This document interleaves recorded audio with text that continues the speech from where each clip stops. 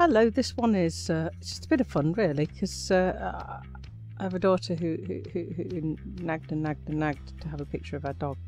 So here's, and to be fair, she nagged and nagged and nagged to get the dog. You know, she had to wait fewer years to get the picture of the dog.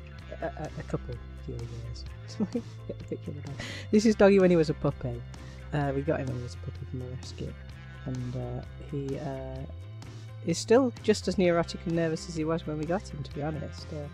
I'm not entirely sure why, but he's very lovely and he's quite sweet with kids, so we like him very much. He's quite bouncy and likes to walk quite a lot.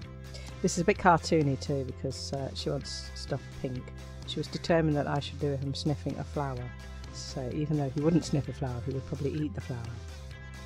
But you know, it's allowed. He sniffs things. He mostly sniffs bums, to be fair. But yes, he can sniff a flower in this picture. It's fine. And mostly it's just me from this point onwards doing fur. And fur on a black dog is kind of like, I had to go with it. It's grey and blue I've used to try and show highlights, because obviously you can see the colours in him when you look at him in the real world, but when you take a picture of him, it's just like a dog-shaped black blob with a little eye poking out.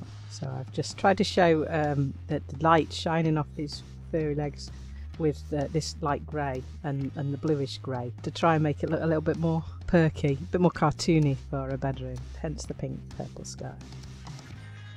I quite like doing animals. I get asked increasingly actually to do animals. I've always done the odd animal here and there. I quite like doing them.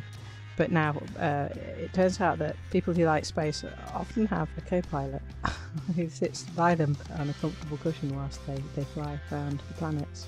I always enjoy it because I'm very fond of animals myself. Although I usually regret getting a dog. Right effort, aren't they? I mean, you know, just barks at everything. Bark, bark. It's the postman, for God's sake. It's the postman. He's just leaving something. Bark, bark, bark. It's 3 miles away. Somebody's closed a car door. Anyway, but yeah, they're all right, if you like that sort of thing. No, he's lovely. We love him. He's adorable. He's more adorable.